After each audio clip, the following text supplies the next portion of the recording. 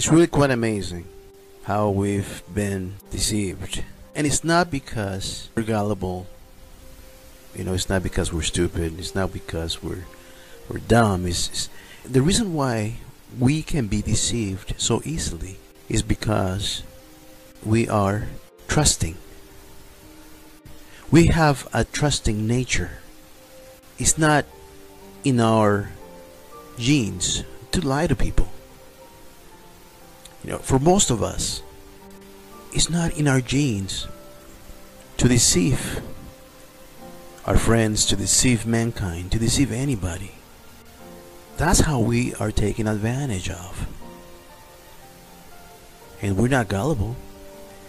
We are just trusting. We have a trusting nature. We believe that everybody is like us, and we believe that our leaders, the rulers of the earth, are there for our best interest. We vote for people that are politically correct. When they talk, they are so sincere. Tears even come out of their eyes. And we believe them. It is our nature, because we don't have it in us to deceive people like they do. We don't. I can say that our politicians are excellent actors, right? But we don't see them as an actor. We see them as people like you and me. That's what they count on. It's easy to manipulate mankind. But then we have the flat earth. We claim that we want truth, but yet the flat earth is, oh man, that's crazy. We don't even look into it.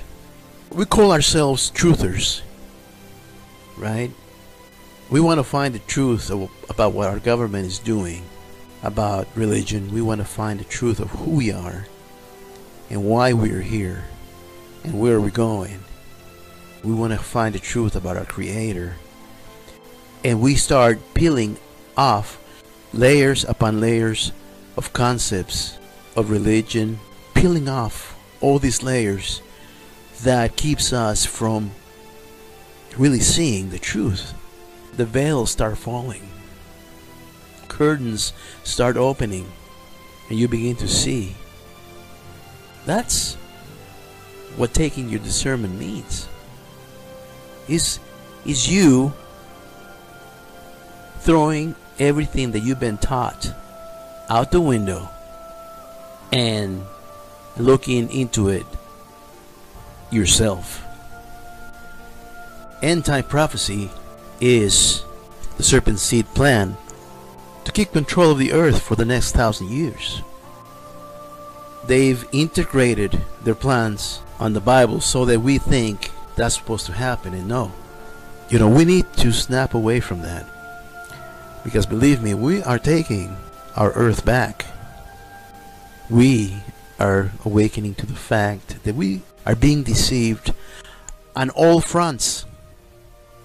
They'd like us to think that the earth is round, right?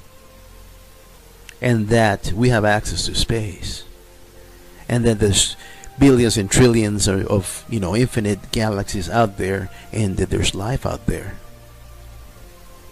They like us to think that. The sun being 93 million miles away from the earth. How about 3,000 miles? How about the sun being no larger than 40 miles wide? Don't pay attention to the sun having clouds in the front and having clouds in the back. Don't pay attention to that. It's a mirage.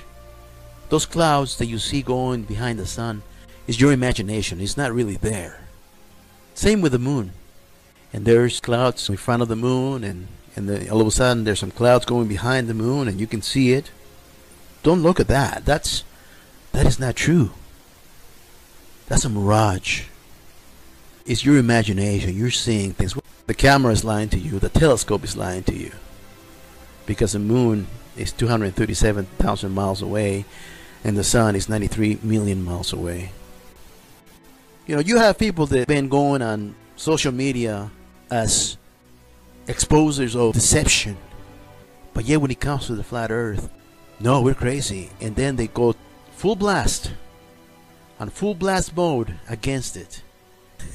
And I'm glad they do, because they're exposing themselves. They're totally exposing themselves.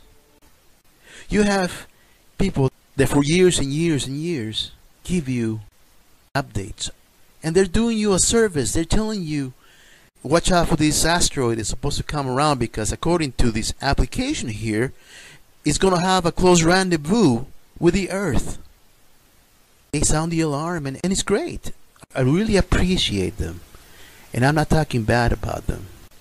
But there's going to come a time that they're going to have to look at the flat earth, and they're going to realize that they've been had, that they've been deceived. Okay?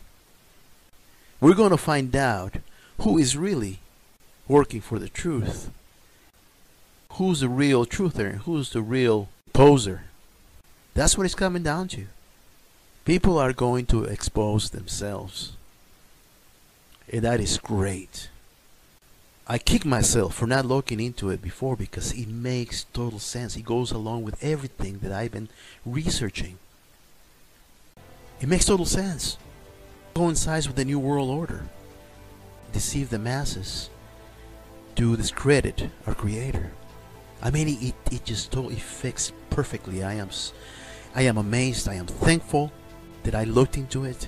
And all of you out there that are researching and putting out videos, I want to thank you. Don't give up. We need the ammunition, and the ammunition to take our world back is you throwing everything that you've been taught out the window and looking into it yourself. You see, we know right from wrong. We know what righteousness is. We know it's wrong to take advantage of people. We know it's wrong to poison people. We know it's wrong to steal from people.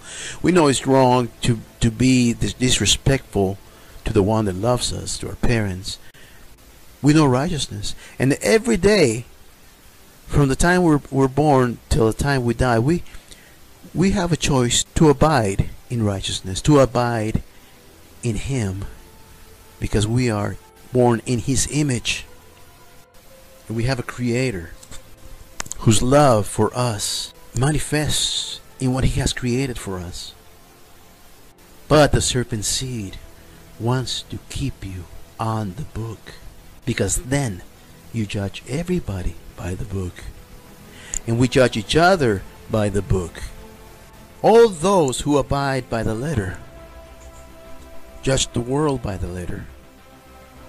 All those who abide by the letter judge each other. Just look at how many religions there is, and we are divided. Exactly what the serpent seed and the powers that be want. If you choose righteousness, then you see the good in everyone.